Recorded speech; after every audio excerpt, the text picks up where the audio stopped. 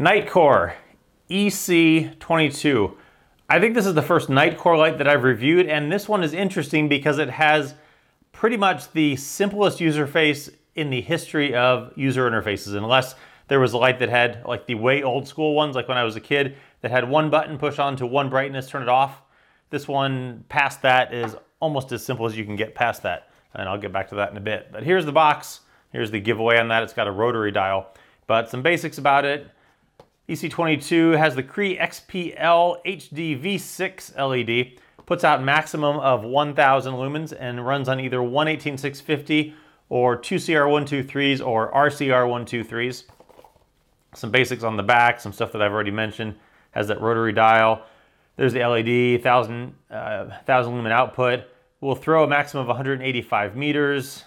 The low on it is half lumen, so half lumen up to 1000 lumens. It's IPX8 rated, so it's impact resistant. You can submerge it and all good basic stuff there. Uses on this light, because of the user interface, it's pretty much anything but tactical. Although, could you use this in a self-defense light sort of way? If you're caught somewhere and you wanted to blind someone, you go, hey, and there you're on to full brightness. So you could to some degree, but not really for building search. But otherwise, for anything past that, hiking, outdoor stuff, general all around at home use, searching, pretty much anything but a pure tactical mode. So very versatile light. Stuff that comes with it, it comes with a lanyard, an instruction manual, 2 spare O-rings, and the pocket clip, which doesn't come on the light, but you can put it on there. The lanyards go in the hole, or the lanyard goes in the holes back here, and those are almost big enough that you could probably fit some thin paracord through there if you wanted. Get these out of the way, and let's have a look. So let's look at the construction of it here on the back. As I mentioned, because of that rotary dial, there's nothing on the back. It's just a flat back there, so you obviously can tail stand it if you're so inclined. The tail cap comes off. There's an O-ring to help with that water rating. The threads are squared off, so they're going to be pretty tough there.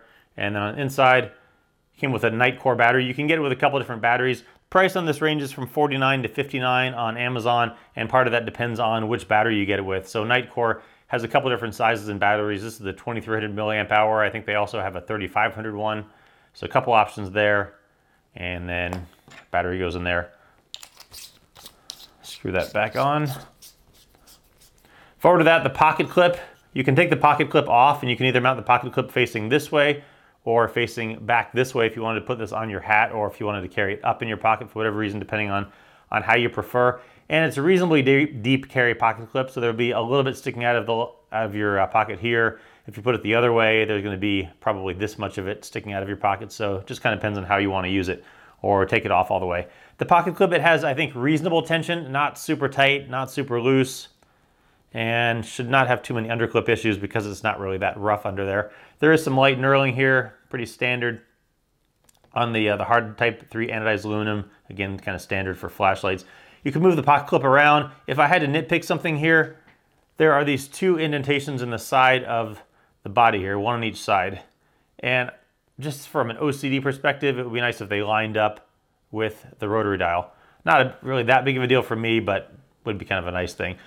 For me, I line the pocket clip up with the dial. That way, in the dark, if I find the clip, I know I can just move forward to the dial. Forward of that, there is a ring here with some anti-roll, so it won't go, but if you have the pocket clip on it anyway, not going to roll, not a problem. Bit of a heat sink there, and then the head, hot warning there, but it does start getting warm on that 1000 lumen output. There's some crenellations here, and then down in there, the reflector, it's a smooth reflector, it's really not very deep. And then that LED down in there, and you can see, kind of interesting on this light, there's a little bit of space around the LED before the reflector starts. I'm not sure how much of a difference that makes in the output of the light, or I'm not really in the throw, but just in the beam pattern compared to if it was a full reflector all the way down to the LED. I think it probably doesn't make a ton, because on the full brightness, you can't see that, so it's probably not a big deal. There is anti-reflective coated glass here, and I think that is about it for the construction. So now that user interface. The user interface is just this rotary dial, and that's it. We'll do half a lumen up to 1000 lumens and relatively anything in between. It turns on. There's a small detent with just a little click there. Just a little click. Comes onto that half lumen. And then from there, you just rotate it up and it will go up to that 1,000 lumens. I was nervous when I first saw this before I actually used it, that I was going to have to spin this dial for a while to get from that half lumen all the way up to the 1,000. I was going to be rotating. But really, so the half lumen and full output. So it's really just one movement of your thumb like that, or however you're going to be doing it. But it really doesn't take very much, and so you can very easily go anything in between there. If your hands were slippery, maybe it would slip a little bit on this. I don't think it's that big of a deal. It looks like there's a button there in the middle. That's not a button. I think that's just a housing for the center of the dial. Maybe this could be rubberized if they wanted to make it a little bit more grippy, but so far I've not had a problem with it. So again, simplest user interface ever. Half lumen, and then dial a bright all the way up to 1,000 lumens. Run times, it will do that 1,000 lumens for 1 hour and that half lumen for 500 hours. I'm not sure which battery they measured that with, but those are their run times. I'm assuming they measured it with the bigger battery, maybe that 3,500 milliamp hour one. But still, a good amount of run time. 1,000 lumens for an hour is plenty of time, and usually you don't need quite that much output anyway. All right, having a look at the brightnesses out here in the dark, starting with that half lumen, which is a lot brighter than people would give it credit for, a lot more useful than people would give it credit for. And then from there, you can ramp up to that full brightness, and you can see the beam profile there. It is relatively floody with a decent hot spot there. Reasonable hot spot looking down the way. Got the sprinkler on, and good amount of throw. You can see way over there. So 1,000 lumens, it does start to get a little warm after a while, and realistically, probably half that. I mean, it's plenty for most situations that you would need.